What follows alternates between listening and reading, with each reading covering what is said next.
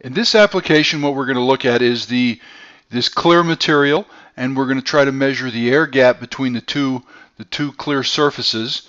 And we're going to use the Acuity white light confocal, and we're using the CL4 probe with a MG35 magnifier. And here's some pictures of the targets before we scanned. And if we look at this, here's our first scan. We actually took, in this case, a 2 millimeter by 2 millimeter scan, and we took a data point every 10 microns along the X direction and every 10 microns on the Y direction. We collected these cloud of points. We also set the index of refraction to 1.52 for this material. And so what we've done is with the probe, we have got it to measure not the top surface, but on the secondary surface on the top. And this is the results that you can see that we're getting. Let's just take a quick look at the profile of that so we can see what that looks like, and we can move this on any of these directions. So let's just take it roughly in the middle, and there's that profile, and let's just set that to an absolute scale. So we're seeing that we are measuring about 1 millimeter, 1.1 millimeters. We are measuring down into that surface, and as you can see, we're getting very good results. And if we wanted to, we can zoom that up. Let's just zoom up a quick section of it. And once again, let's zoom it up a little bit more.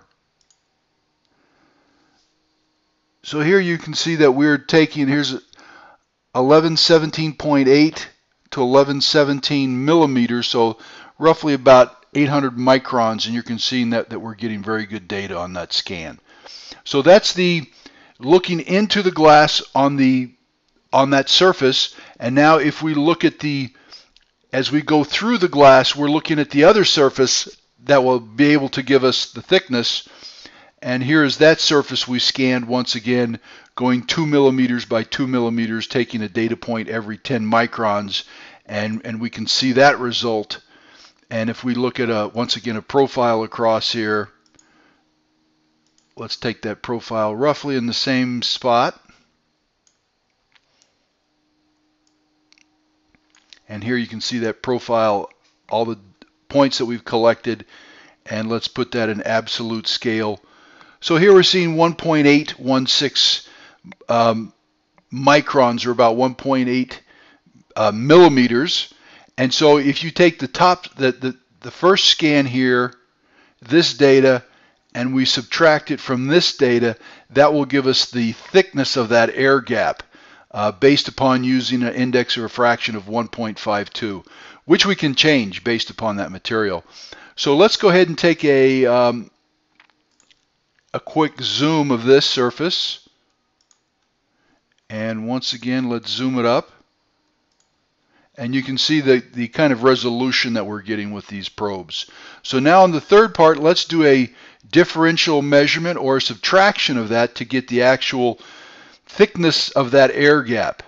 And here you can see we've done the 2 millimeter by 2 millimeter scan, and this is the actual thickness that we're looking at.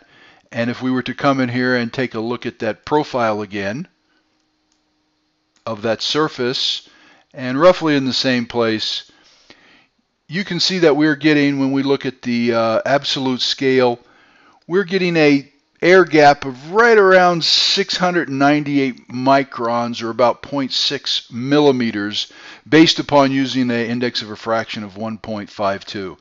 Let's see what that looks in a 3D view. And let's just optimize that for color. So let's put in a quick color scale in there.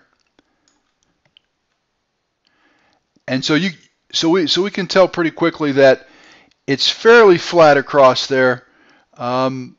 Maybe a little bit on this edge we've got a bigger air gap than on this edge over here. So in conclusion, we're using the CL4 probe with a MG35 magnifier to be able to measure down into that target. And the key to success, of course, is being able to position that probe so we can see those two surfaces that are internal to this target so that we can measure that air gap. Other than that, it looks like a very good application. We should be able to do it with the right fixturing, and I will try to set up another video where we show the actual results coming from the controller.